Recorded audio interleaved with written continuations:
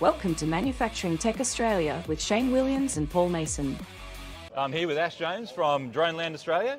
Ash, welcome to Manufacturing Tech Australia. Thank you. It's good to be here.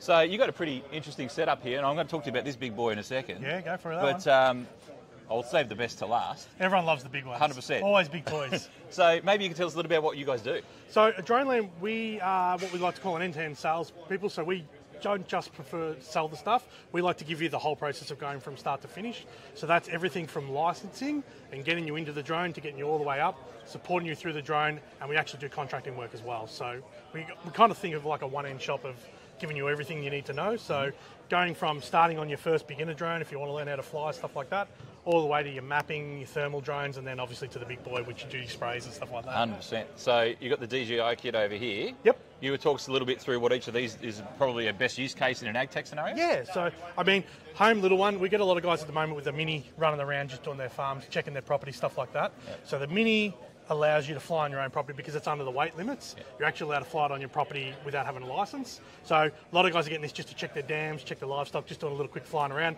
Also, it's a good beginner drone to learn to fly on. Yep. So if you can fly this, you can fly the big one. A lot of people get daunted by the big one and go, so big, everything else. But when you fly the little one, it's like any drone. Once you learn to fly, you can fly anything. Yep.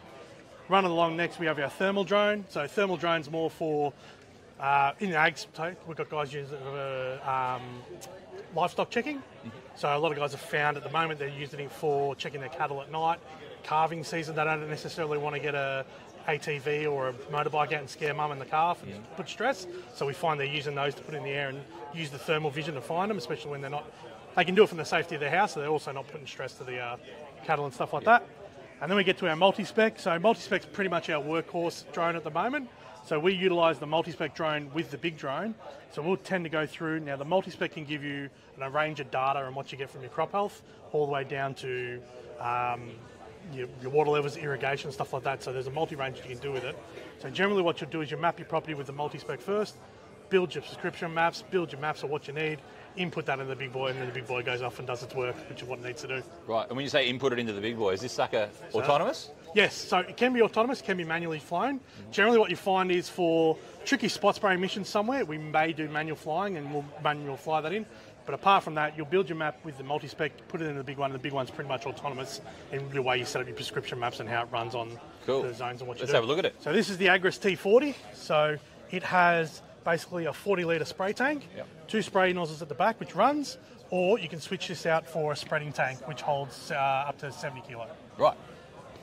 And so, okay, so it's dual purpose. Dual purpose, so you can run spray and spreading. Yep. Most people at the moment are running sprays just because it's the easiest way to run it. We've found at the moment in the industry it's really starting to take off in terms of using it for broad spraying, stuff like that. A lot of guys have tractors and stuff like that. Yeah. But what we've found is there is a place in the farming industry where heavy rains, especially with what we've had of late, we've got a lot of heavy rains, a lot of stuff. You don't want to put your heavy machinery on grounds and tear it all up. So what we've found is the drone's actually starting to become in those as an extra tool. It's not meant to be a replacement, but it gives them that extra tool to get out there and start the season early or whatever they need to do rather than wait 2-3 weeks or whatever for the area to dry up. Yeah. So they're actually finding it's getting out and it's an extra tool to help them do that. Yeah, right. And what's the sort of flight time you get on this sucker? So on the flight time, on what we call Goldilocks day, so good day, no rain, no weather, everything else, you get about 15 minutes of flight time out of it. Yeah. And then basically, depending on how you run your flow, so whether you run real straight flow or lot, comes back pretty much empty. If you're running flat out, you'll run it, drain it down, come back, switch your battery, refill, send it back off on its way. Right, and typically you'll have, what, half a dozen batteries or something? No, you can run, we typically recommend running with 4, but you can run with 3. So the charger that it comes with basically charges the battery within 8 to 12 minutes. Okay. So you actually get a charge out of when you're running and when you're going back. So once again, it all depends on how your ground team is. So we say the ground time is when it gets down on the ground, refill, put a battery in and send it back on its way. Yeah. If you can get that really down and really fast, you get about 20 hectare an hour out of it. Yeah, right. So then you'd probably be driving as close as you can to the paddock you want to hit and then going from there? So yes and no, it depends on how much you want to cover. So we know at 3 metres high, we can get 11 metre coverage out of the back of it. So if you're running hard and fast and all you're doing is just trying to bomb a paddock and all you're trying to do is kill it, you'll obviously run it about 3 metres, run it as flat out and hard as you can. Yeah. It'll just go and run all day and back and forth. So then we can set up for a spot spray mission. So technically, if you only want to hit things in your paddock that you don't want to hit, we can set up a prescription map. It's hard to get that out. Yeah. And what we do is it'll actually run along and won't it won't actually spray until you get over the spot that you're telling it to spray. And that's where the multi-spec comes in, where you're getting the vision behind it. You get what you need to do, you can build that map, and then you run it along. So it can actually do spot spraying as well. It doesn't need that ability where you're manually controlling it. Yep. The only time I've seen manual control with it is, I mean, we've got some places where we've gone down, it's a really steep hill, and they'll have a few there. Sometimes to get it in close, you might need to manually control it to get it in place to do the spot spray. But apart from that, most of it's automated.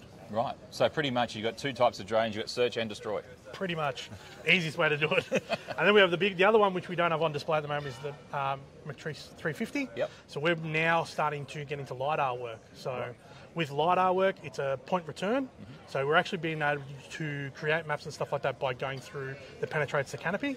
So we're now finding a lot of survey guys, stuff like that, are getting returns where instead of the old vision of getting on top and going, it's a tree, we can't see it, we're actually getting penetration through the tree so we can build a map from the ground up. Yeah, right. So we're actually being able to use, so places out there using it for power line inspections, able to build a surface map so you can actually see the run and fall of ground and stuff like that, especially where you wouldn't necessarily see it through trees. So prime example, rivers is a really good one because you can't see, obviously most rivers have all trees running down it. Yep. You can do a shot and it'll give you exactly the fall, land, how deep, stuff like that, because you get into returns. That's cool. Mate, Ash, thanks for being on the show. It's been a pleasure. No worries. Have a good day. Enjoy Future Ag. Cheers. Thanks for tuning in to Manufacturing Tech Australia with Shane and Paul.